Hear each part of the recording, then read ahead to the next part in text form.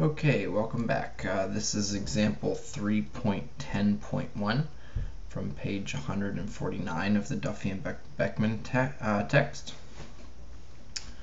And in this problem, we have two parallel plates, an absorber plate, and a cover. So this is a cover absorber system. And this could be like a solar hot water heater or an air solar heater. And these two plates are 25 millimeters apart. And some of the properties of each surface for the plate. The emissivity, or epsilon, is equal to 0.15, and the temperature of the plate is 70 degrees Celsius, which we need to convert to Kelvin, so 70 plus 273 is 343 Kelvin.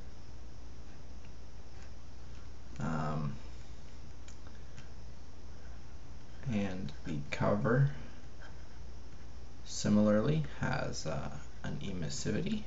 The cover is 0.88, and the temperature of the cover is a little bit cooler at 50 degrees Celsius, which, converting that to Kelvin, you get 323 Kelvin.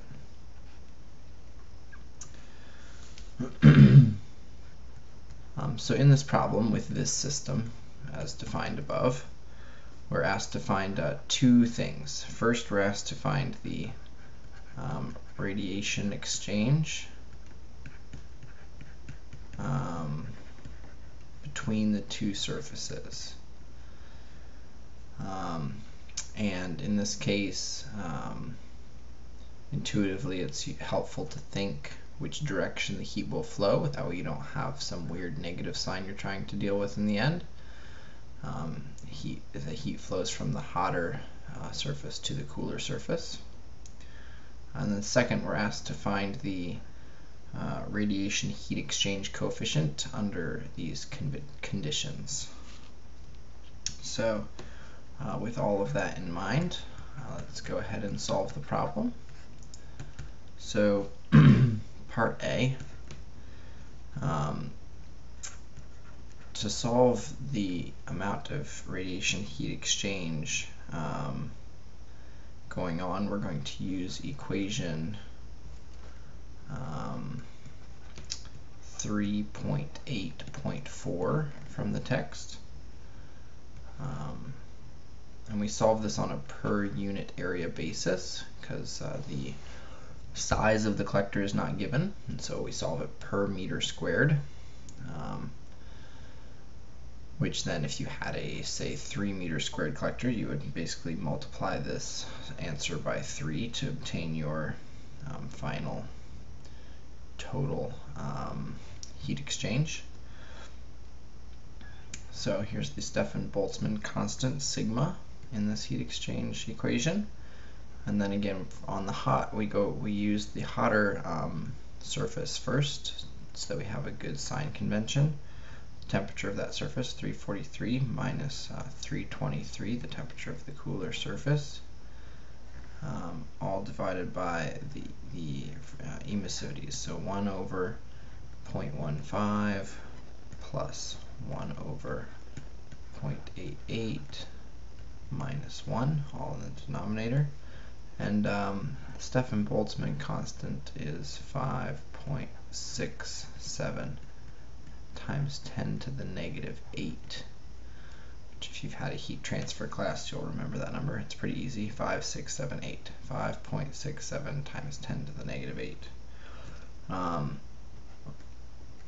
And when you run those numbers through your calculator, you get 24.6 watts per meter squared. So that's from absorber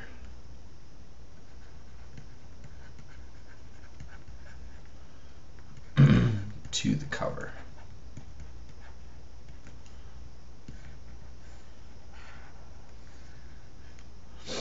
Cool. And then part B of this problem says, under these conditions, what's the radiation heat exchange coefficient?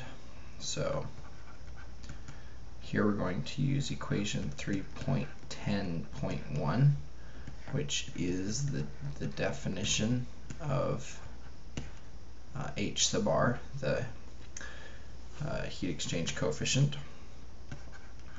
So H sub r equals this heat exchange we calculated in part A, 24.6, divided by the temperature difference, 70 minus 50. And you could do this in Kelvin or Celsius in the denominator. You would get the same number.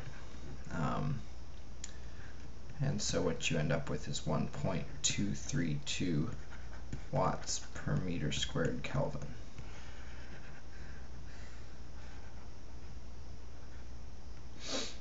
And that's that. That's example 3.10.1. Thank you for listening.